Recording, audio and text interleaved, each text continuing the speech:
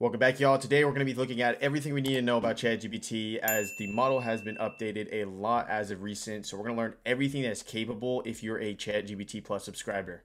So if you're familiar with ChatGPT or you've been using it the past couple months, we obviously got this new user interface upgrade, which is honestly, at first I didn't really like it, but after using it more, I kind of understand why they did it. It looks a lot more, clean, and give us more perspective on how to kind of start leveraging different tools within ChatGPT, as now we've kind of compartmentalized different features found within the platform. So first, let's just go ahead and just do a simple walkthrough of everything we should know about when we are using ChatGPT Plus and what's entailed. So if we come up here, this is how we identify what type of model we'll use. There is a pretty big difference between GPT-4 and 3.5, and then we have the plugins here. From my understanding though, plugins are probably going to slowly get sizzled out here, as the new GBT and the GBT store that is coming is probably going to take the place of what plugins used to be when we used them in this past year. So knowing that, what you should worry about is between GPT-4 and 3.5. The context you use 3.5 is for really, really simple stuff. Personally, the only way I use 3.5 now is if I have some text and I'll add, a statement like this: make grammar correct. And then I would provide the text there and just have it make my grammar correct in the underlying text here. 3.5 is very limited. You can still do stuff within 3.5, such as, as you see, you're creating a content calendar, explaining code and stuff of this nature, but it is so limited that I would advise using it, because you'd rather use a model that can understand more layman terms and just conversational speak. Therefore, jumping over ChatGPT 4, there is a bunch of cool stuff we can do now in the default model. To start off, we can do something like this. What is the most recent news today?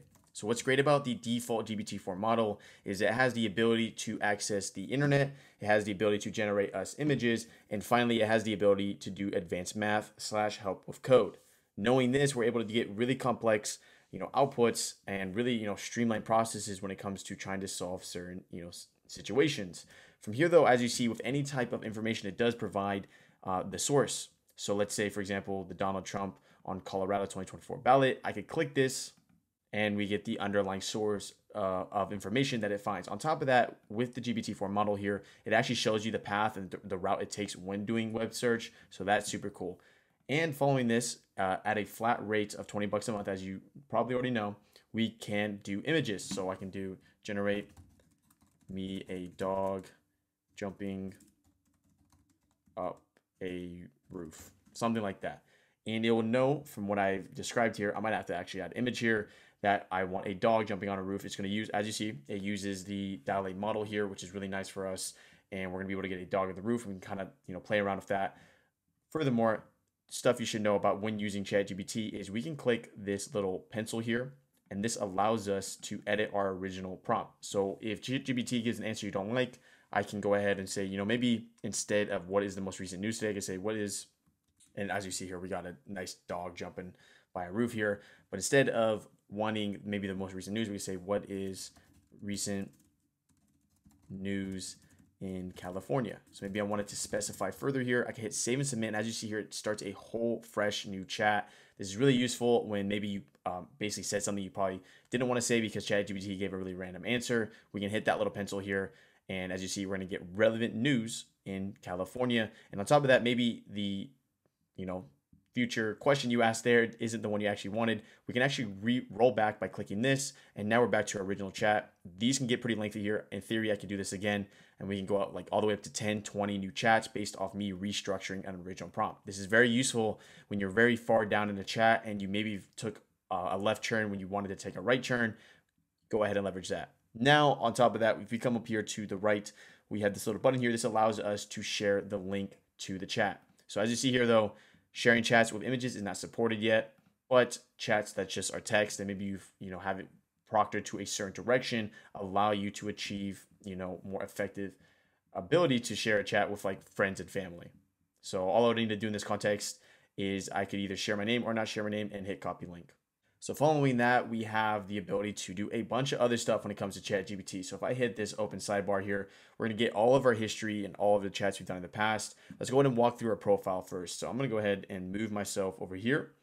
And with our profile, we have a ton of different options. So obviously, you're probably familiar with this one. This is your plan. And as you know, it costs $20 a month. And this is what gives us access to do so much stuff within ChatGPT. The second thing we can look at here is going to be my GBTs. So my GBTs is all the GBTs you've created, and we'll jump into this up to this point. And just if you're a complete beginner, GBTs are our way of specializing chats for certain tasks. We can train it on knowledge, and we can even do custom actions in it. From here, though, we can keep on going down our settings here. Next thing we have here is custom instructions. So custom instructions used to be very powerful, and it still is very powerful, but the way that we should probably approach stuff like custom instructions now is to create a GBT specialized for that. But to give you more clarity on what even custom instructions was and what its purpose was, is that it basically gave us the ability to laser in ChatGPT responses for a specific use case that we may have. So for example, let's say I was a social media manager for X business.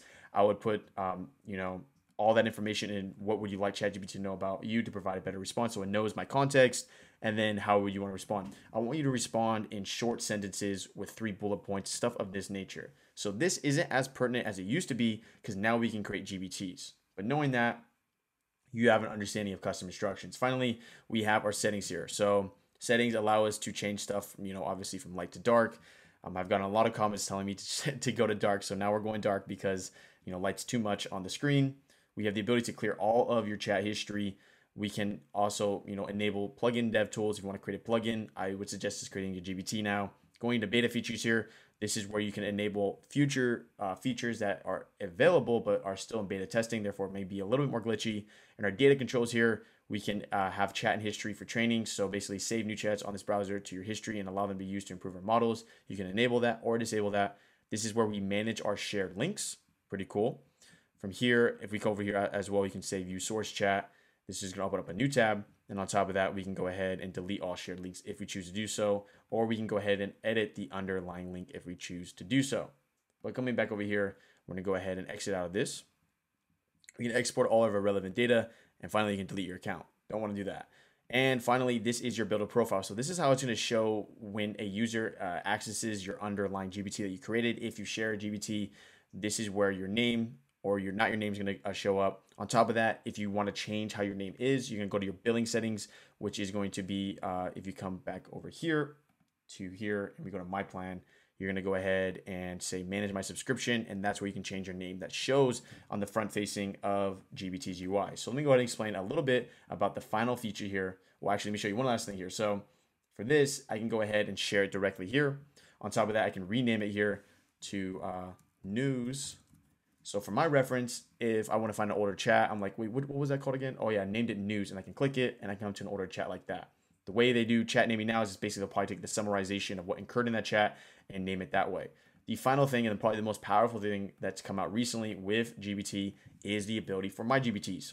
So go ahead and look at that playlist up there if you want to learn more about this. I show you how to make private, public ones, show you how to make custom instruction ones. But the way I want you to look at this, as we'll just go ahead and jump into one together, is you are creating GBTs to solve for certain use cases. So for example, this one I created for myself is called Grammar Easy, and its only function and only use case for me is I'm going to put in maybe a paragraph I wrote out for an email. I'll paste it in here and just make it grammatically correct. That's its only use case, but it's more effective, more efficient. As me personally, I've always been bad at grammar, but this gives me the ability to basically spill out all my ideas onto a piece of paper and then just have this, add the comma, add the quotation mark, or whatever it may be in that context. That's why these are so powerful, because whatever is like the little labor things that you do in your day-to-day, you can make GBTs associated with that. So take this one step further here. I can make a GBT that is trained on my business data, therefore allowing me to get more insightful answers on what I choose to do. This is simple. All you need to do is say save only for me. And how you configure this, go ahead and make sure to check out that playlist as I dive in deep how to configure this. And on top of that, we even have a GBT found in the description down below that allows you to create a GBT so it's a GBT made to create GBTs. And as you see here, you can basically create a GBT for whatever you may want. Knowing that, you have gotten a full idea of what's capable on ChatGPT. If you want to learn more about what's capable on ChatGPT and really how to start leveraging it for your personal or your business life, make sure to be following here and make sure to subscribe, as I do daily videos on topics like these. And on top of that, you can check out a lot of my content around this. One really powerful one, if you want to learn how to do prompt engineering, it's called Prompt Crafting 101. Maybe I'll link that at the end here. Just showing you how to talk to a model like this to get more effective outputs. Make sure to like if you felt like you learned something today. I'm going to leave everything that I referenced here in today's video at the end. But without further ado, I'll see you in the next video. Thanks for tuning in. And yes, surprise, I'm an AI avatar. Make sure to explore more here at Corbin AI, where we demystify AI for your personal and business life. Until next time.